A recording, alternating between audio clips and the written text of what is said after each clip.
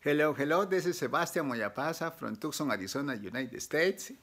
And this time we are going to talk about life and how to make easier the culture shock process using the honeymoon period or the state of a tourist, that how I call or mode, tourist mode. Okay, and so let's review rapidly how this process work with this chart. This is coming from the expert on psychology and everything. They made this research and everything. They put it in the vertical happiness of satisfaction. This is +4, and this is -6. So you can imagine there's a point at 0 in here. So this honeymoon process, it's everything is above 0. Satisfaction of happiness, and then below this one, that's where the culture shock itself process starts here, right? And somewhere between 6 months started this adjustment period, and then finally in this part you have the adjustment completed. But and this adjustment is up to 3 years. That's the expert, the data from the experts. And this story is coming from Peru in the jungle, and I'll name it from Tarapoto. That is the biggest town, city in there. And this is, I'm working, and this is 1997, 98, for exploration company, and we are looking for a source of the gold places that is in the jungle. So we went to Tarapoto by flight from Lima, and then we are in this river Ucayali. That's the highway in the jungle for us, and we use small boat that they call peke peke peke, because the engine, it makes peke peke peke peke. That's what they call. So it's the driver of the boat or the captain of the boat, and it's the expert in sampling technician comes with me and myself. And so we are 4 people, and the next one is a guide. We hired a guide, a local guy who knows the roads and exit, and where to go, where not to go, and trails. If there's trails, we need to walk where we can go. So we are 4 people in there, and we are going a river up.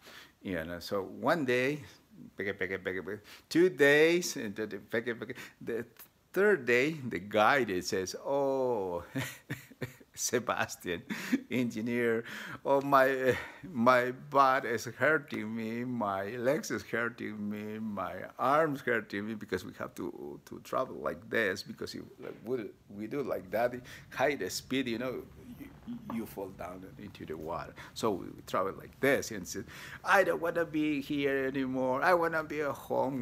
They have their own access from the jungle, but it was, so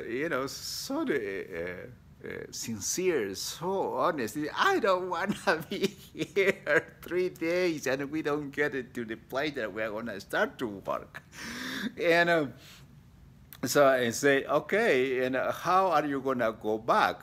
Not with this boat. This boat is going up." And I say, "Oh, yeah, you are right. I don't have a boat.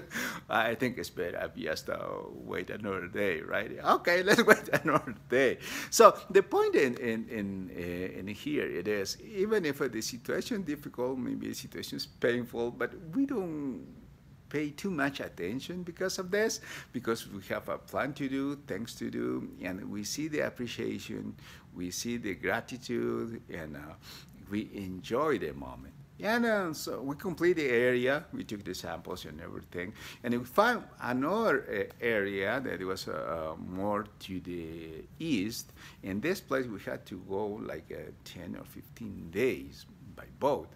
And we knew that there was a charter company, we can hire a little airplane, fly over there. And so that's what we did. We go back to Tarapoto, and we took this little airplane only for 4 people, 1 engine. And there was a pilot, me, and there was the guide, and in the backside there was a sampler technician, expert in sampling. And once again, take off the airplane. There was some mountains over there. Just the rest right there, the mountains, and we were like, oh, pushing the airplane. We can't help the airplane go past. It was very exciting. It's, wow. And I look to the back to the guide, and the guide was sweating and scared, fear. It's, what happened? What's going on?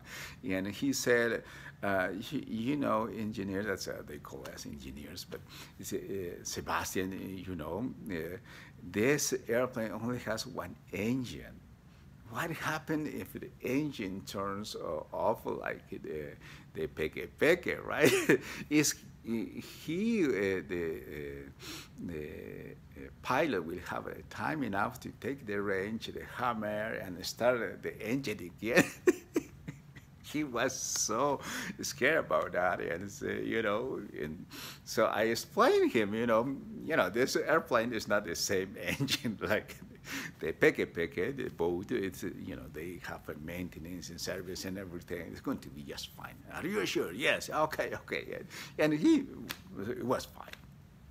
And the funny thing is, the relationship, the airplane engine with the boat engine, right? So. And just seeing where we are going to land, it's a road, but in both sides there are houses. Say, what, we are going to land on a street? That's what they said to the pilot. Say, no. This is a landing area. The only thing is people just made homes in both sides. What we can do, right? But it's safe, It looks narrow, but and the reality is wide enough. Okay, let's do it. And then the airplane lands, and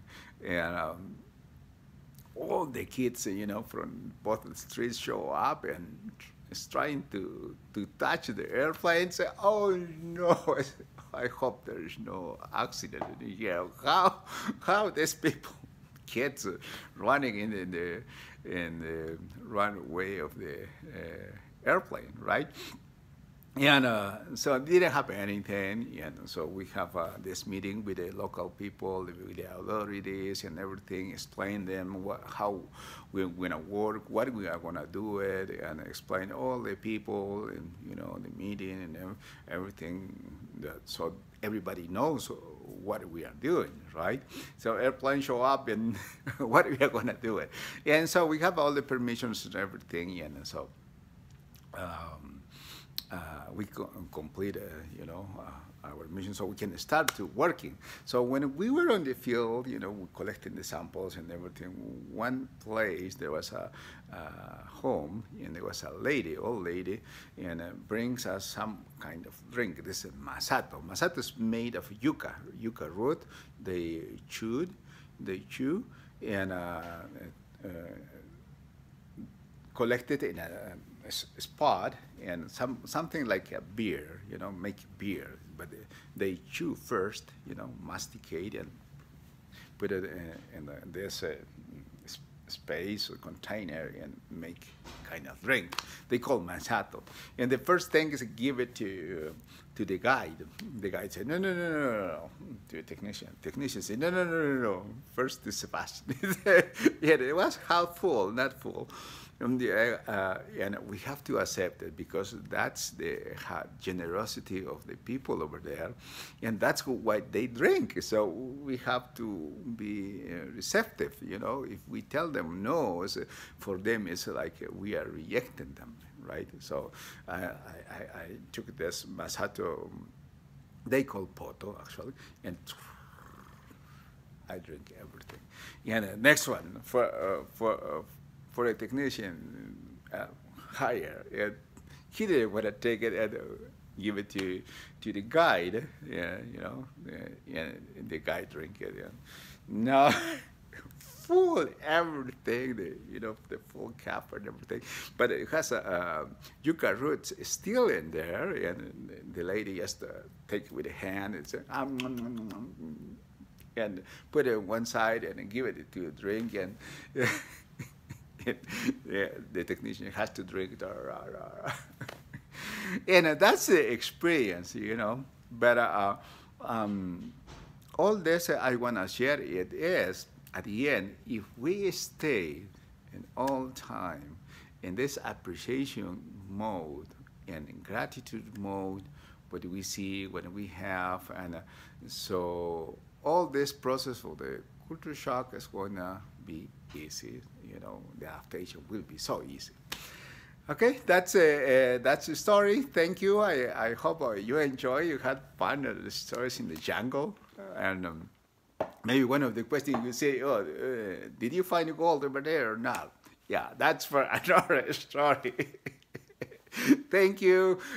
Subscribe and touch the bell for new videos. Thank you. Bye bye. Bye.